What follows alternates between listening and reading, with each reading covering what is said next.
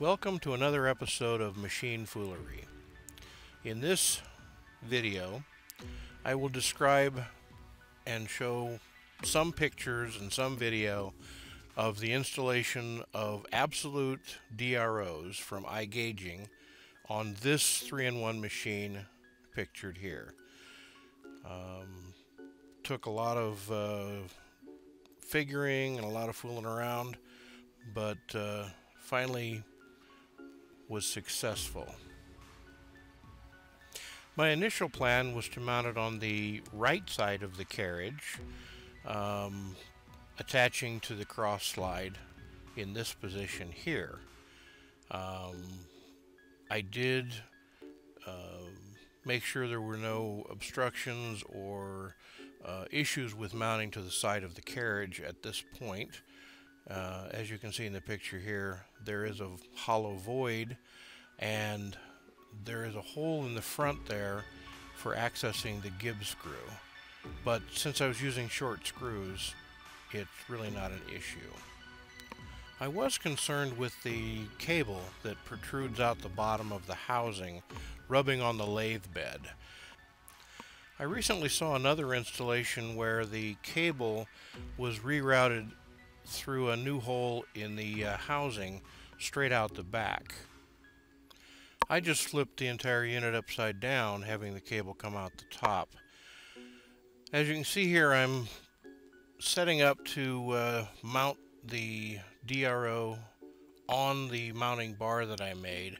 That's a piece of 1/2-inch aluminum that is machined to provide the clearance for the brackets. Here's another view of that.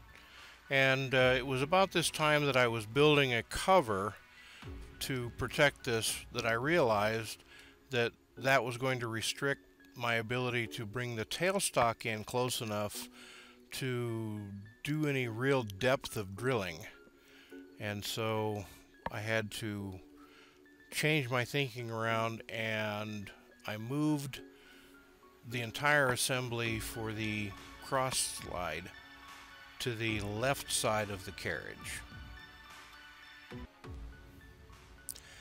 So here it is mounted on the left side of the carriage, and you can see that I've got these brass thumb screws that I made for mounting the DRO bracket to the mounting bar.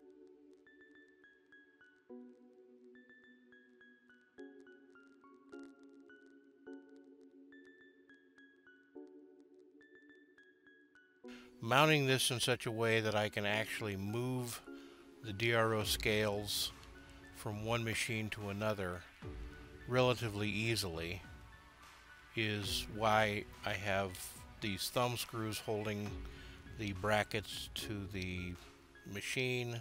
This picture shows the brackets for the Z-axis reader head connection.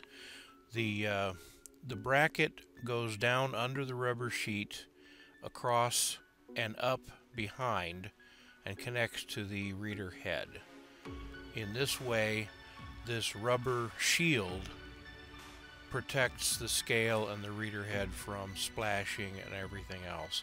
It's attached to the side of the bed and is held captive by an aluminum bar.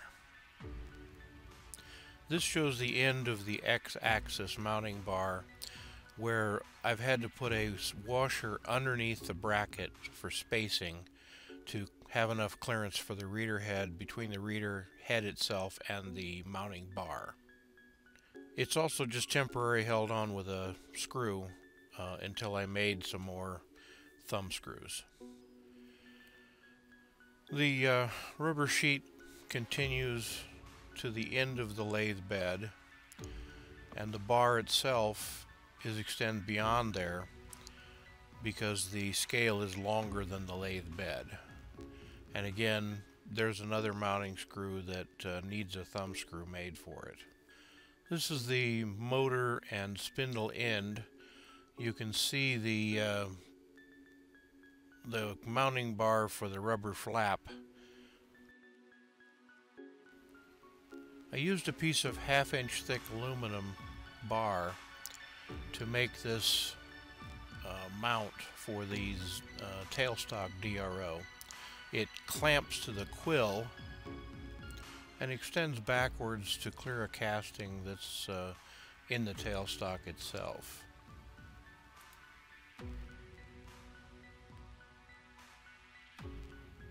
Here you can see from the top how it mounts to the end of that quill clamping mount bar, and also how it mounts to the reader head bracket that's mounted to the top of the tailstock.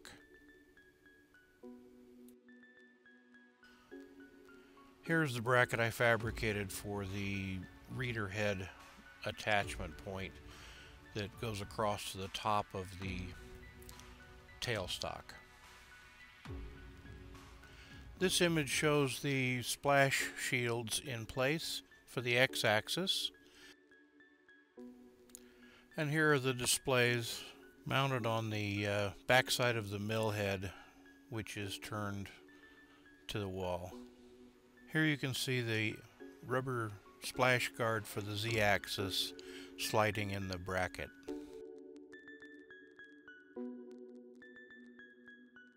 Thanks for watching. Please subscribe. There's lots more coming. Don't forget to like and add your comments below.